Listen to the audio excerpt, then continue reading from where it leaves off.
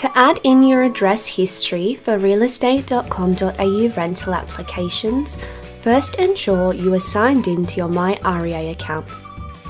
Once signed in, move through to your renter profile. You can then select Address History. In this section, you're required to add in at least 2 or more years of your address history.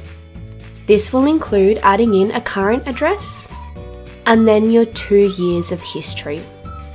To add in an address, click on the blue Add Address button.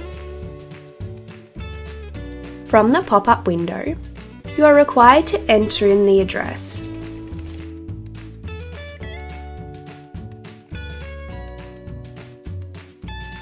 You will then need to enter in the date you moved into the property and select if this is still your current address. You'll also need to select if you are the homeowner or not. For this example, we will select I am the homeowner.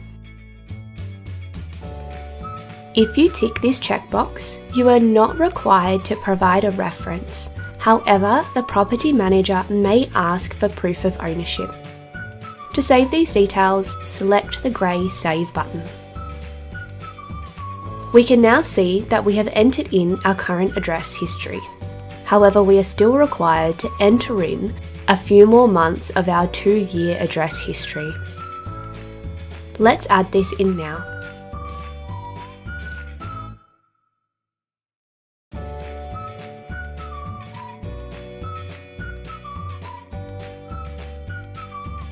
We move through the same steps, adding in the address and the date we moved into the property. We also need to enter in when we moved out of this property.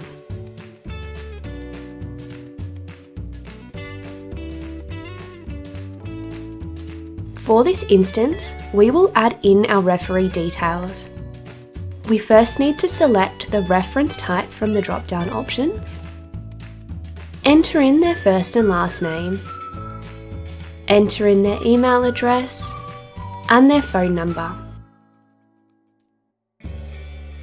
To save these details, select Save and Send Reference.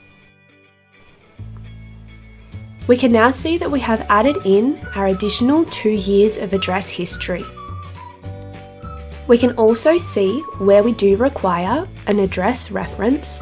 A reference is currently pending. To save the information that we have completed to date, select the Save and Back button. We can see we now have a green tick on our renter profile. This means that this section is completed.